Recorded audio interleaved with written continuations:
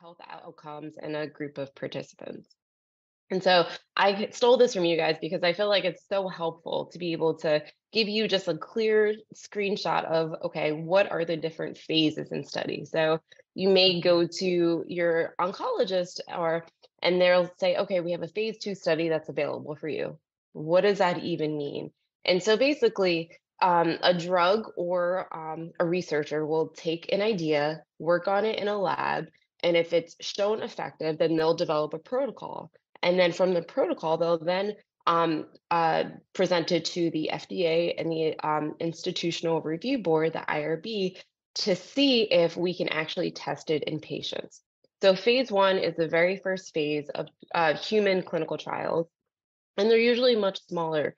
For ocular melanoma, these trials are usually even very small because of just how rare the disease is.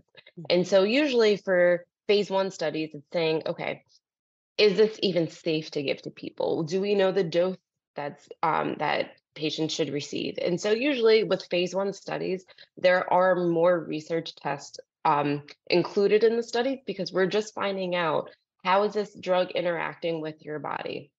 How is your body